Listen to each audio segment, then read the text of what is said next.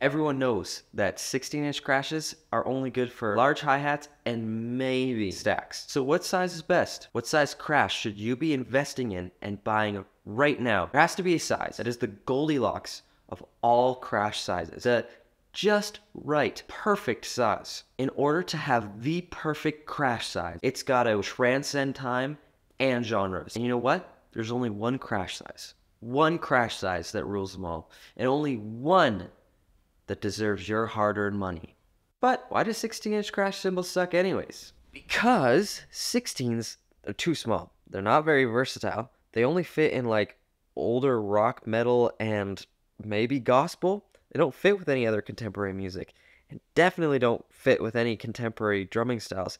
Even most modern metal players aren't really using them. And in my opinion, if you're really trying to buy a crash cymbal that might grow with you, the 16's not it. So here's the thing.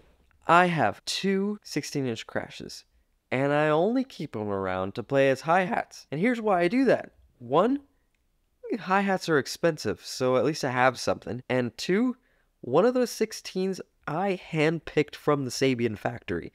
So I don't really want to get rid of it, even though I don't really use it as a crash. So if not a 16, what size should I be investing in? The only answer I have for you is an 18, and here's why.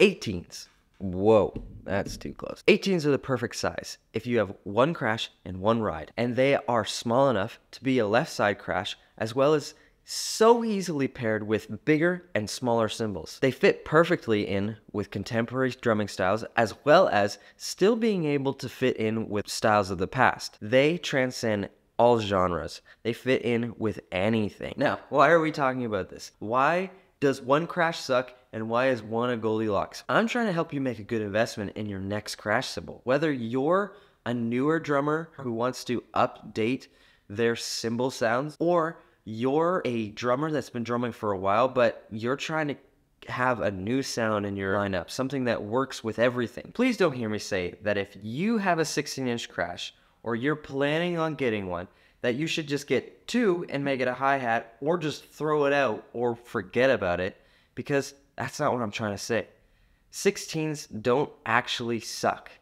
They're not literally the worst cymbal ever. What I am trying to say is that maybe an 18-inch crash cymbal is the best investment for you long term.